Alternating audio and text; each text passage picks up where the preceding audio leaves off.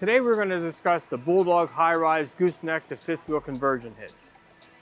BULLDOG hitches are rated to the maximum capacity of the tow vehicle.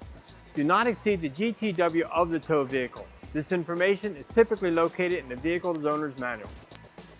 While the Hi-Rise conversion hitch is not rated to use with specialty systems such as the Reese Sidewinder pin box or the removable gooseneck systems, it does convert gooseneck systems like the Draw-Tite Hide-A-Goose, BULLDOG Underbed Goose, and the B&W turnover ball into a hitch capable of pulling a fifth wheel trailer utilizing a unique ball mounting system into the gooseneck ball opening.